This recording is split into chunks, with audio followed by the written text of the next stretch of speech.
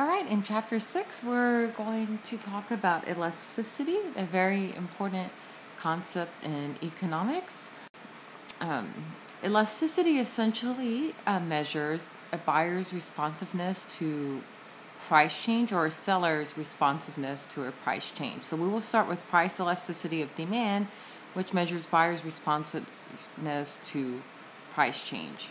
Okay, so we know that with the law of demand, that as price goes up, quantity demanded goes down, and as price goes down, quantity demanded goes up. Okay. So, but how much does quantity demanded change in response to a change in price? Okay. If the cost of food goes up, how much will you change your demand versus if the cost of, let's say, tennis shoes goes up? Okay, which one are you more responsive to with the change in price? Excuse me. Okay, so if you're very sensitive to a change in price, we say that your demand for that good is elastic. So whatever percentage change the price changes, your quantity demanded will change by more than the percentage change in the price. So let's say price went up by 2% and your quantity demanded fell by more than 2%, then we will say that demand is elastic. It's sensitive to a change in price. Inelastic demand means that quantity demanded changes little compared to the change in price. So let's say price went up by 2% and your quantity demanded only went down by 1%, for example, then we'll say that demand is inelastic. It's not too sensitive to price changes. Okay. So here we have the formula for price elasticity of demand. It's percentage change in quantity demanded of product X divided by percentage change in price of product X. Okay. Okay. So take a second to write this formula down if you have not. And let's talk a little bit about how you would calculate the percentage change. Okay, so it's going to be a little bit different than the traditional we've been doing it. The way we've been doing percentage change is new minus old divided by old. So in the old way, it would have been new price minus the old price divided by the old price times 100. Okay, the problem is, though, is that it gives us inconsistent results. So let's have an example where price 1 is 5, price 2 is 2. Okay, so 5 minus 2, okay, divided by 2. Okay, this gives us 3 halves,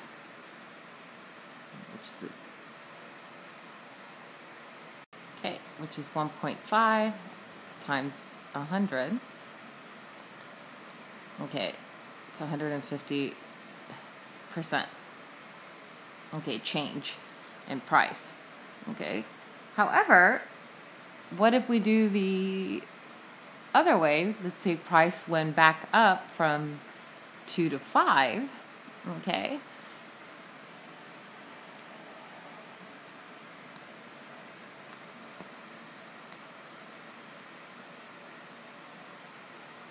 Just erase this here.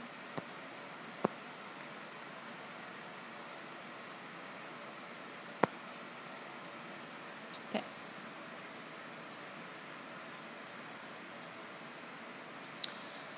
Okay, and instead we did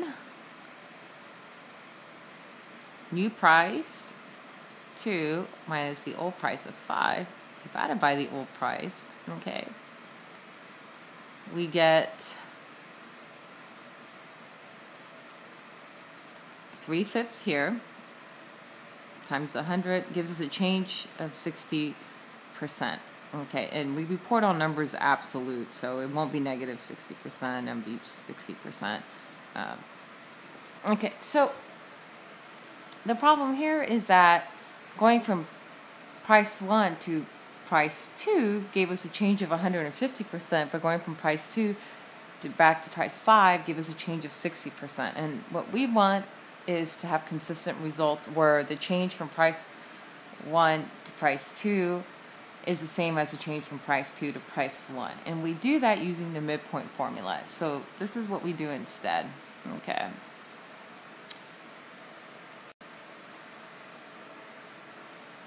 Okay. So we would do, for example, okay. Let's say quantity 1 is 10, quantity 2 is 7. All right. Price 1 is 5, price 2 is 2. Okay.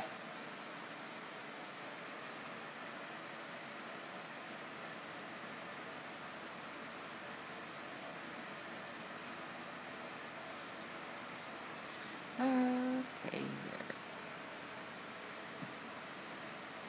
All right, so the percentage change in quantity using the midpoint formula here would be, for example, okay, let's do 10 minus 7 divided by 10 plus 7 divided by 2. Okay. So this would give us 3 divided by, okay, so 10 plus 7 is 17. Divided by 2, okay, we get 8.5. Okay, and 3 divided by 8.5 gives us 0.353 once we multiply it by 100, which I need to do here. Okay, it gives us 35.3%. Okay. Now let's do the midpoint formula to find the percentage change in price.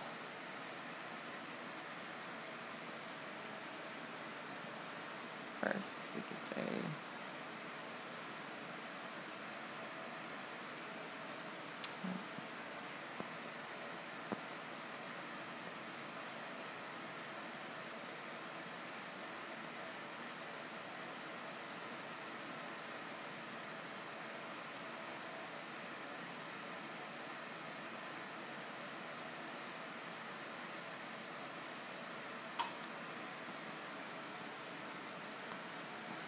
okay, so again, 5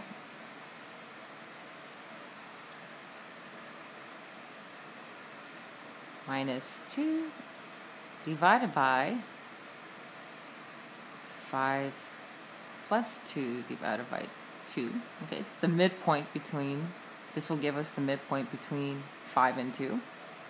Okay, we have 3 divided by 7 divided by 2 is 3.5.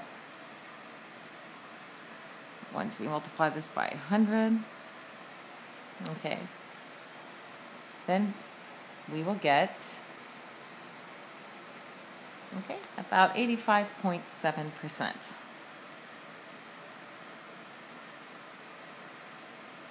Now that we have found the percentage change, we can plug these two numbers inside the price elasticity of demand formula and get the elasticity of demand. Okay. Okay, so 35.3 divided by 85.7. Okay, and we got elasticity of demand of 0.41. All right. Okay, so we use percentages so it can free us from units. So for example, We won't have to worry about whether price is measured in quarters, in dollars, and pennies. Also, it helps us compare elasticities across products. A $1 change is going to not have a big of an effect if the item is already an expensive item. So, for example, a dollar change in the price of a house is not going to have the same effect as a dollar change, for example, in of your burger, okay, or your coffee. It's difficult to compare those two, but when we use percentages instead, then we can compare consumer responsiveness easier by saying, okay, a dollar change in a house caused quantity demanded to change by this much percent, or a dollar change in your burger caused quantity demanded of the burger to change by this much percent versus a change by this many houses or this many burgers, for example. And also we eliminate the minus sign because, the downward, the demand curve is sloped downward, which implies an inverse relationship between price and quantity. We know that when price goes up, quantity demanded goes down, and when price goes down, quantity demanded goes up. So we don't need a positive or a negative sign to tell us this. So we just compare it all as absolutes and makes it much easier. Okay, touched upon this earlier, but let's work a little bit on the interpretation of elasticity of demand. In our last example, elasticity of demand was less than 1. Okay, so it was 0.41 to be exact. So, we could say for every 1% change in the price, then quantity demanded changes by 0.41%. Okay, so anytime elasticity of demand is less than 1, then that means that quantity demanded changes less than the change in price. So if change in price, let's say price went down by 5%, then quantity demanded will go up by less than 5%. Or if price went down by 5%, then quantity demanded will go up by less than 5%. So that means that the good is not very responsive to a change in price. Okay. If demand is elastic, then the number will be greater than 1. And that means that quantity demanded responds by a higher percentage change than a change in price. So, for example, let's say price went up by 5% and quantity demanded went up by that went down by 7%. Then that means demand is elastic. It's very responsive to a change in price. If price went down by 3% and quantity demanded went up by 5%, again, we will say that demand is elastic. So anytime quantity demanded changes more than the change in price percentage-wise, then demand is elastic and the number will be greater than 1. And if quantity demanded changes by the same percentage points as price does, then we'll say that demand is unit elastic and that it is equal 1. So if price goes up by 5% of the good, then quantity demanded goes down by 5%. Okay, it'll be 5% divided by 5%, which equals 1. There are some extreme cases. If elasticity of demand is 0, that means demand is perfectly inelastic. It means it's not responsive to a change in price. This is a very rare scenario. One can think of, for example, if you are type 1 diabetic and you need insulin to survive, then your demand for insulin is going to be near perfectly inelastic. I mean, if the price goes up, price goes down, you're not going to change your demand for insulin very much. And then the other extreme is where demand is perfectly elastic. This is when elasticity of demand equals infinity.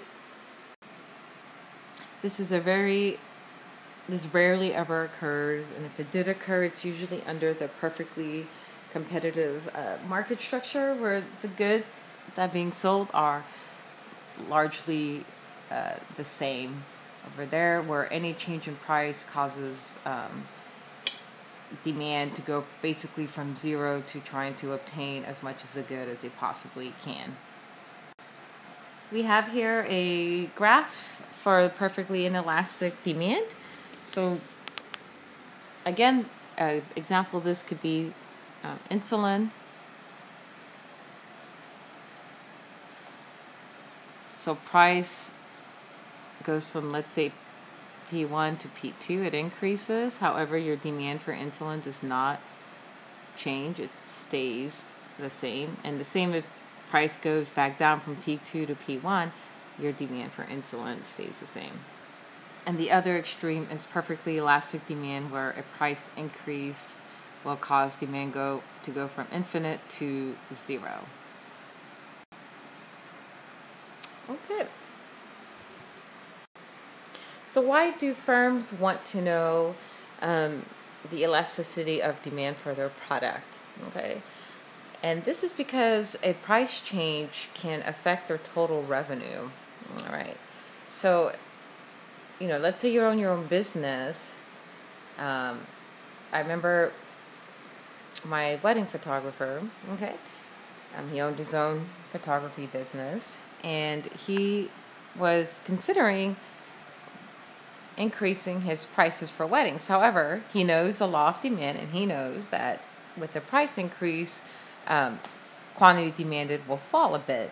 Okay, and he wants to know how much a price increase would impact his bottom line. Would it, because here we have the price effect versus the quantity effect. Okay, so he knows that if he increases price, then he will earn more per unit. So in other words, more per wedding. But he also knows that there will be less weddings. Okay, and so here, total revenue is price times quantity. Okay, so if demand is inelastic, then he will be able to increase his price and also increase his total revenue. Why? Because consumers will not be as sensitive to a change in this price. So quantity demanded will change by less than the change in price. So he will have a higher total revenue. However, if demand for his product is elastic, then an increase in price will change quantity demanded enough. Okay, will drop quantity demanded enough where he will actually earn less money and will move. As price rises, total revenue will fall. So this is an example of demand being elastic.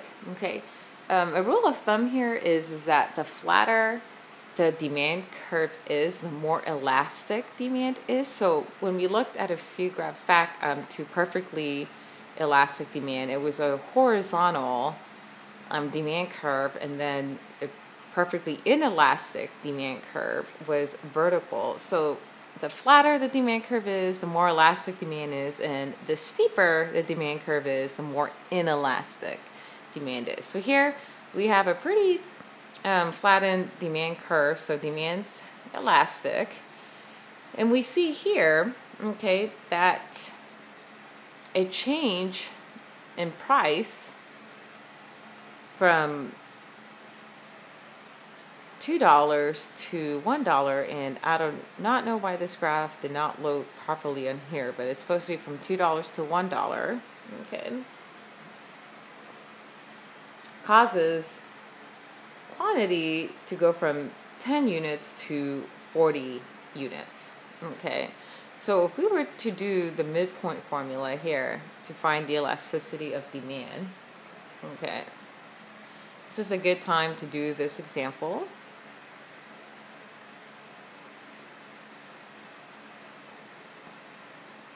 Okay. So first we have to do our percentage change in quantity demanded and our percentage change in price. So percentage change in quantity demanded, okay, so we could do 40 minus 10. Remember, it doesn't matter if you start with 40 or with 10, you're going to get the same answer since we're using the midpoint formula. All right, so 40 plus 10 divided by 2. Okay, so we get 30. The bottom would be 50 divided by 2 divided by 25.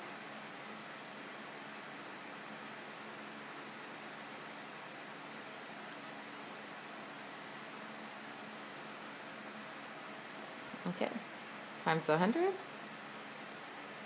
We get 120%. Okay.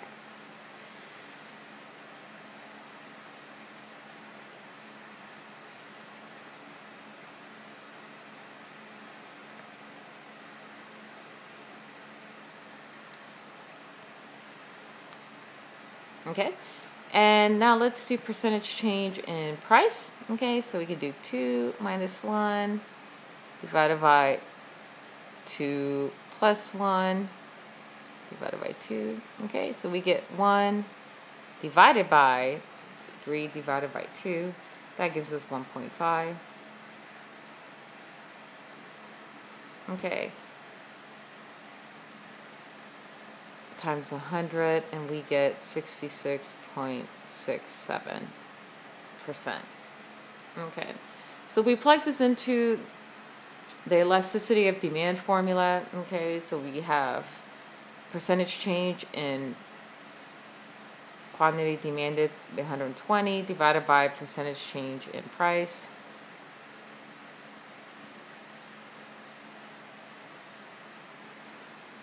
Okay, and we're going to get a number that is greater than 1. We get 1.8. Okay, so we know here that demand is elastic for sure. It is sensitive to a change in price. Okay, so whenever this company drops its price from 2 to 1, okay, quantity demanded goes up, that the total gain, okay, exceeds the total loss. Okay, so there's going to be a gain in output. Okay, that's by the blue. And that area is greater than the loss that is incurred by selling these units for a lower price per unit. Okay, so it's less revenue per unit because now the firm is earning only $1 per unit instead of $2 per unit, so there's a little bit of a loss there. Okay, but that's the price effect, that's the orange, but there's the gain in the output effect, and that's the blue. Okay, but the reverse, okay, situation with elastic demand is this. Okay, so remember, with elastic demand, price and total revenue move in different directions. So the example I gave you is price going from 2 to 1, so the blue area is the gain, so total revenue goes up. However, if price were to go from 1 back up to 2, then total revenue would fall. Okay, because the output effect is stronger than the price effect. Okay, and output would drop dramatically enough, okay, to lower total revenue. Okay. Also, we can do the math. You know, when price was $2, we sold 10 units, so that's total revenue of 20. When price was $1, we sold 40 units, so total revenue was 40. So we could see here that demand is elastic, because when the price changed, then total revenue, when the price went down, total revenue went up. And then when price goes back up, then total revenue goes down. So it has that opposite relationship we talked about earlier. Okay, and here we have an example with inelastic demand. Okay, so when price is $4, this firm sells 10 units and total revenue is 4 times 10, so $40. And when the price is $1, should be at 1, the firm sells 20 units, and so total revenue is 20. So what we see here is that a decrease in price also leads to a decrease in total revenue. And we said when demand's inelastic, then price and total revenue move in the same direction. So this firm would do better by keeping their prices higher because total revenue is higher when their prices are higher. So their good is in demand.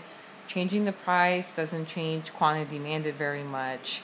So they should keep their price at $4 over here. So if the firm started out at $1 a unit, they could increase the total revenue by increasing their price to $4 a unit. In this case, let me draw the line. And for unit elastic demand, in this case, total revenue does not change since, percentage change in price causes quantity demand to change by the same percentage change, then total revenue stays the same. The output effect and the price effect are equal here. So whether price is at 3 or price is at 1, total revenue will not change. Price is at 3, they'll sell 10 units, that's $30. Price is at 1, they'll sell 30 units. Again, total revenue is $30. Now, there are price ranges that are more elastic than others. Okay, so it's not always that a product is fully elastic or inelastic at all price ranges. So here we have price per movie ticket, and we see here at lower prices, demand is not very elastic. It's not very responsive to a change in price. We can see here that it's less than 1. Okay, so if a movie ticket was $1 and it went to $2, okay, it's probably not going to make a huge dent in someone's wallet. They'll probably still buy the movie ticket. But as price increases, okay, and, we might not be willing to buy a movie ticket for, let's say, $8. And so people are more sensitive to demand at higher price ranges than at lower price ranges. So I like to think of this more, let's say this was my coffee, okay? My demand for coffee is pretty inelastic. I kind of need it to function. So if it went from $1 to $2, I'm still going to buy it. 2 to 3, I'm still going to buy it. But once it starts getting higher than 3, I might not buy as much. I might go just 1 a day, or maybe downgrade my size. And if my coffee were $8, then, pretty much it would maybe be just a once in a while treat. My demand would drop off significantly. Okay, so Starbucks raises the price of my coffee by 10 cents. Probably won't deter me or keep me away. Starbucks triples the price of my coffee, then yes, I will definitely increase my demand.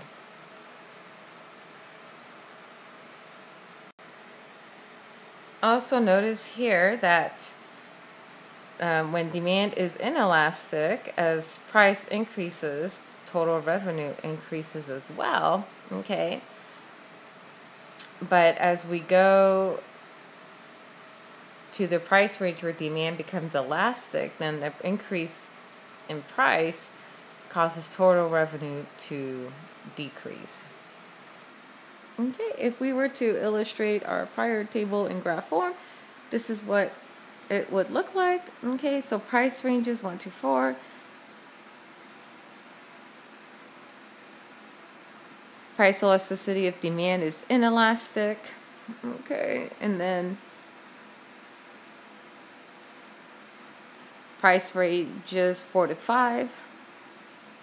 Price elasticity of demand is unit elastic, and then greater than 5, price elasticity of demand is inelastic. Okay, and so once again, how does this affect total revenue?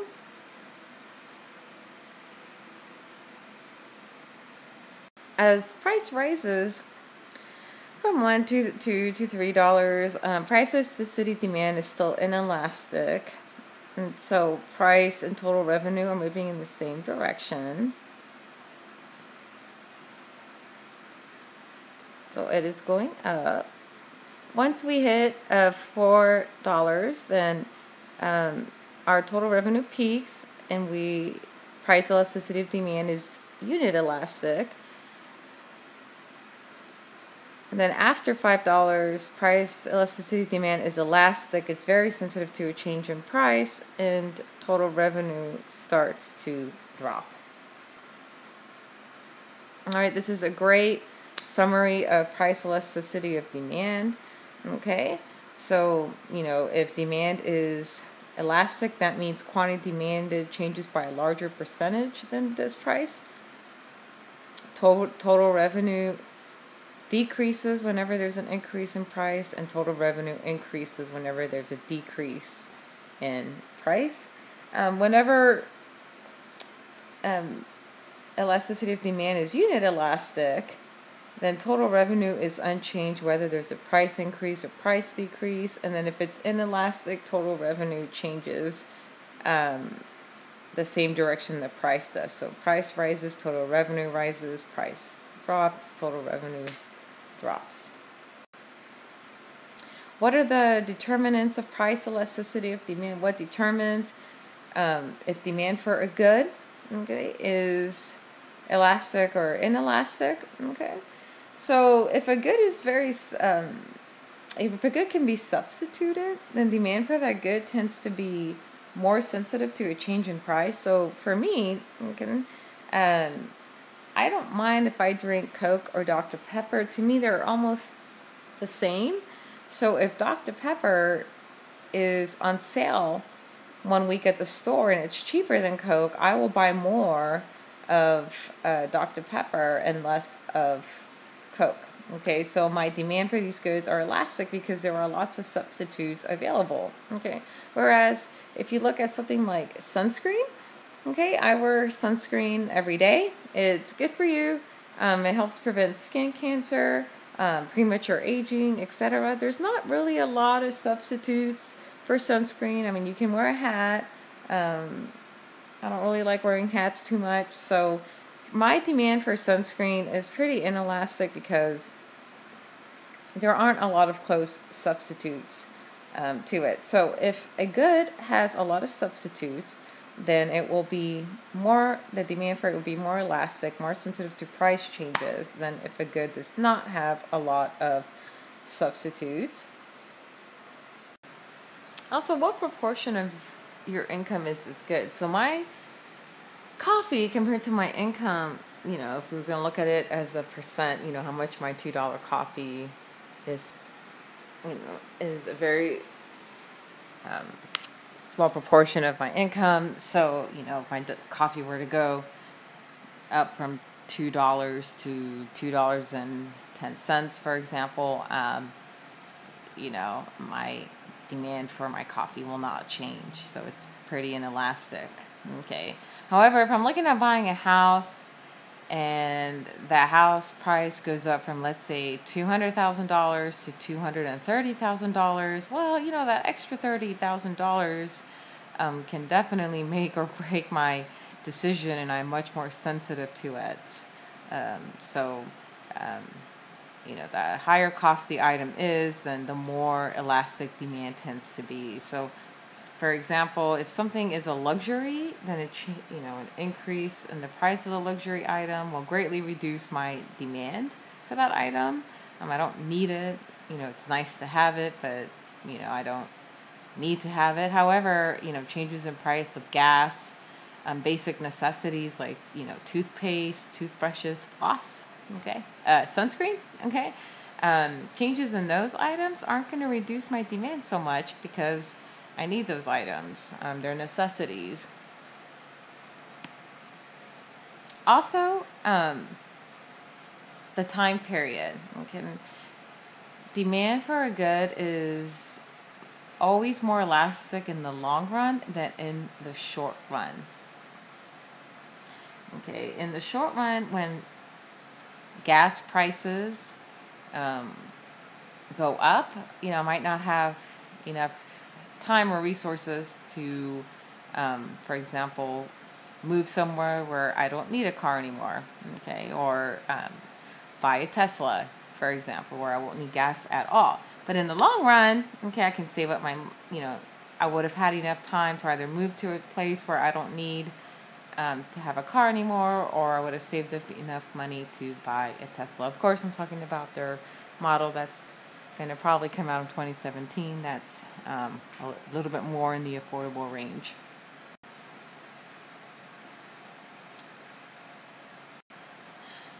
Okay, so we see here some products. Okay, so we see that things that people consider a little bit more necessities, like Major League Baseball tickets, okay? The demand is inelastic. So bread, electricity, newspapers, sugar, medical care, eggs. I do find it interesting that medical care is more sensitive to a change in price than Major League Baseball tickets, but it is what it is, okay? But as things go from being a necessity to a little bit more of a luxury, like a motor vehicle, beef, China, for example, then, it tends, price elasticity of demand tends to become elastic. Okay, some applications. The demand for farm products is usually inelastic. It's food's considered a necessity. So it's pretty highly inelastic, actually. So whenever a farmer has a great growing season and produces a lot of crops,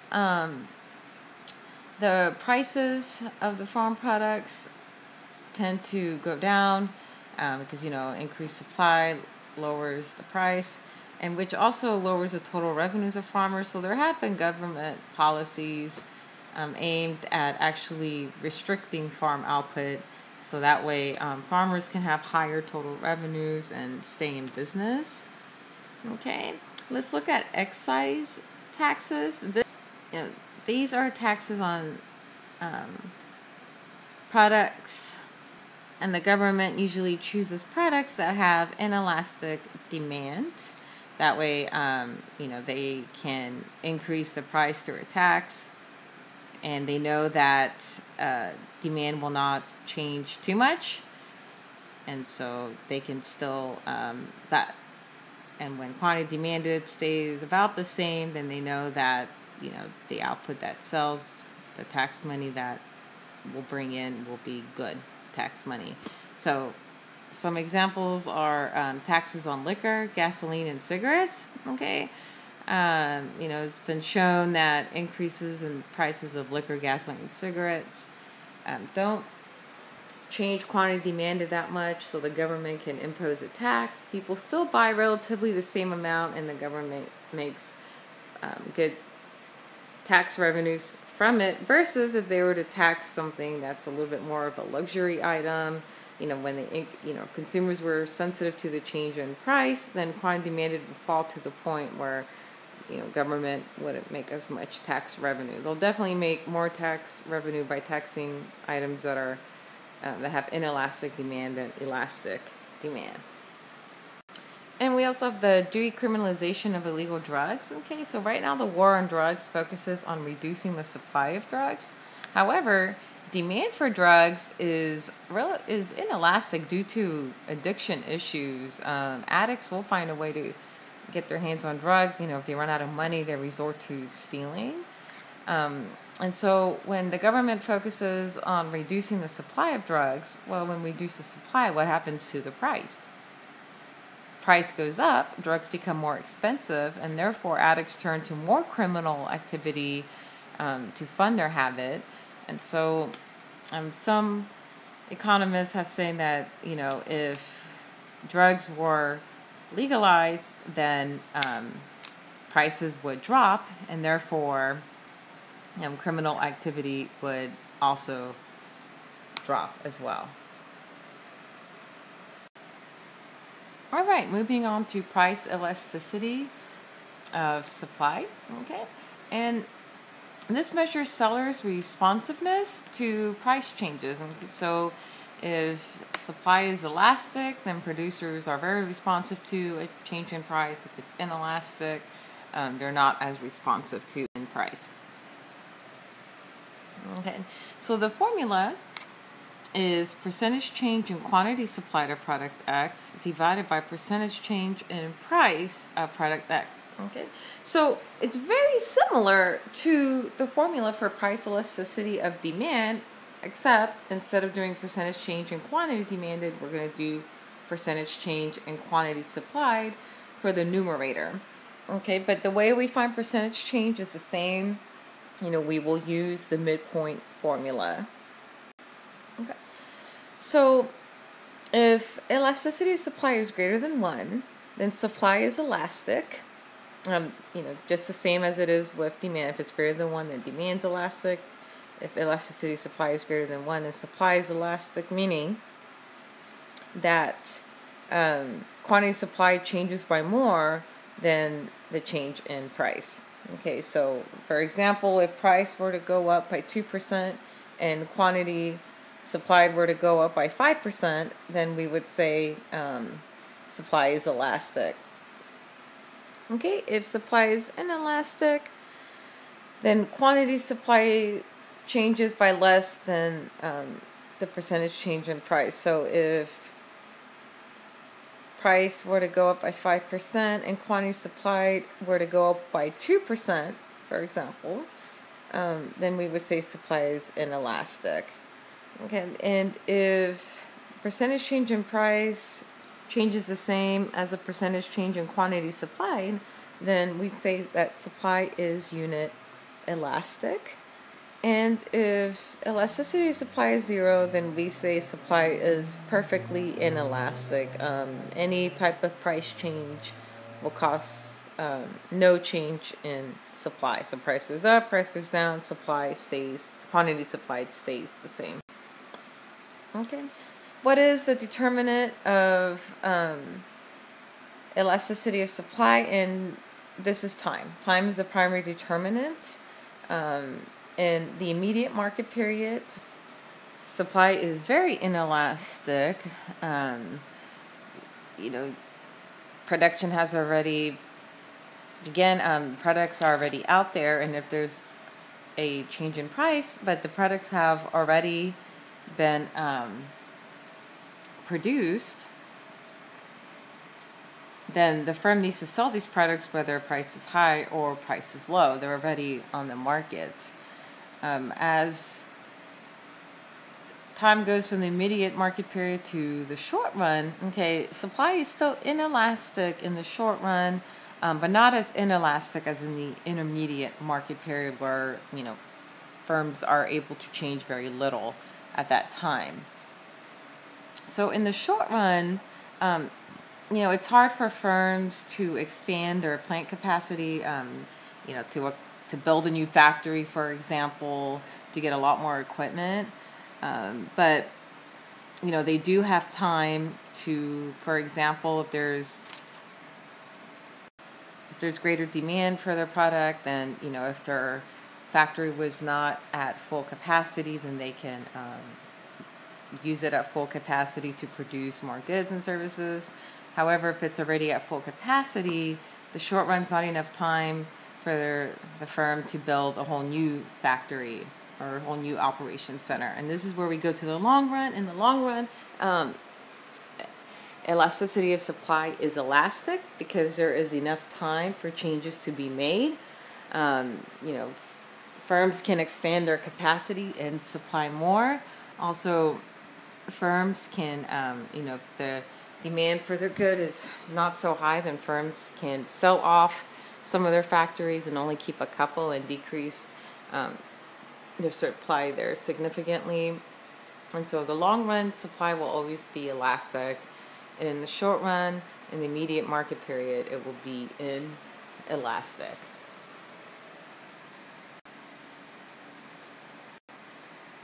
So we have here an example, perfectly inelastic supply. We can look at the immediate market period. Supply has already been set.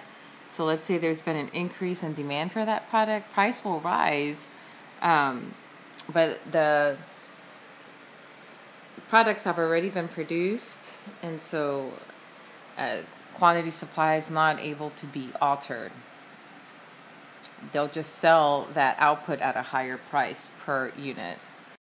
Okay, in the short run, supply can be altered a little bit more, so an increase in demand will cause firms to increase their quantity supply by a little bit, but they might not have a capacity to increase supply much more. They would need more time to, hire more labor, build more factories, increase production. We have the long run, okay, where an increase in demand causes a great increase in quantity supplied as well. It's elastic. And also notice here that in the immediate market period, supply is vertical. It is steep, showing inelasticity. In the short run, the supply curve is not vertical, but it's still very steep, showing, again, inelasticity. But here, the supply curve is a little bit more flat. And so again, the flatter the supply curve is, the more elastic supply is. Some applications. So antiques are very inelastic. They cannot be reproduced. There is only a certain amount of antiques around the world. So a change in price usually won't cause supply to increase significantly. Why? Because they can't be produced. Now, what a change in price could do, if someone's willing to buy an antique for a great amount of money, then a person might be willing to sell that antique piece for the high, for that at that higher price. But since they're not able to be reproduced, supply is inelastic. I mean, a higher price doesn't necessarily increase the supply of antiques greatly. Now, for reproductions, okay, there's a lot of pieces out there, whether it's furniture or some type of decorative figurine, etc., that can be produced to look like a figurine. That supply is elastic because it's not one of a kind and it can be easily reproduced. So quantity supply is more sensitive to a change in price. Higher prices will cause an increase in quantity supplied. Lower prices will cause a firm to not reproduce as much. Okay. Also, let's look at gold prices. Gold prices tend to be very volatile. During times of economic uncertainty, people tend to flock to gold. They worry about maybe the economy collapsing, dollars not being worth as much, and at least, gold always has intrinsic value and they can use it to buy goods and services. And then during good economic times, people don't buy as much gold. So, gold is still a scarce resource. It's not widely available. It's a limited resource. And also, the process of mining gold is very time consuming and costly. Okay, so gold is very inelastic. It's, prices go up and prices go down, but the quantity supply is inelastic because of those reasons. One, it's a limited resource, and two, it takes a lot of time and money to extract gold, to mine gold. So when prices shoot up, it's not like the supply of gold increases significantly, and when prices go down, again, it's not like the supply of gold drops significantly either. Okay, so let's talk a little bit about further applications. This is cross elasticity of demand. Okay, and this is basically, how a change in the price of one product causes you to change your demand of another product. Okay, so for example, I talked a little bit about Coke and Dr. Pepper earlier. Okay, and once again, to find the percentage change in quantity demanded of product X and the percentage change in price of product Y here, we will use the midpoint formula. So for elasticity, any percentage change calculation, we will use the midpoint formula. Just, a little reminder here. So let's say the price, let's say product Y is Dr. Pepper, and let's say the price of Dr. Pepper were to go up, then I would buy more of product X, which is Coke. Okay, so whenever cross elasticity of demand is positive, then the two goods we're talking about are substitutes. Why? Because the change in one of the goods causes you to buy more of the other goods. So for me, the change in Dr. Pepper causes me to buy more Coke. Okay. Let's do another example of substitute goods. Let's talk about cereal and oatmeal. So let's say product Y is oatmeal and product X is cereal. Okay, so let's say oatmeal drops in price. Okay, since oatmeal is cheaper, I'm going to buy more oatmeal and buy less cereal, which is product X. So percentage change in price of product Y, which is oatmeal, drops. So my percentage change in quantity demanded of product X also drops, which is cereal. Okay, and so once again, it's a positive number. They both go down. Now, what if cross elasticity of demand is negative? Okay, that means the two goods are complementary goods. So let's look at peanut butter and jelly. Okay, so let's say peanut butter is product Y and jelly is product X. If peanut butter increases in price, then I will buy less peanut butter, and because I consume peanut butter together with jelly, then I will demand less jelly as well. Okay, so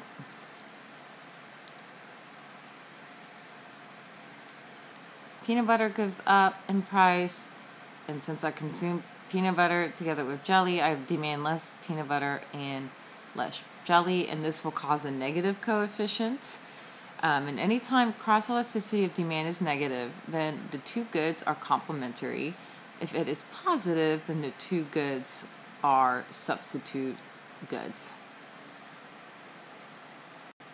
Okay, just a little bit of a summary of cross elasticity of demand. We talked about it. Elasticity is positive, they're substitute goods. If it's negative, it's complementary goods. And if it's zero, that means, the goods don't, they're independent. They don't have a relationship. They're not complements nor substitutes. Some applications, and I love this application that the book has about Coca-Cola is trying to decide should they lower or not lower the price of Sprite.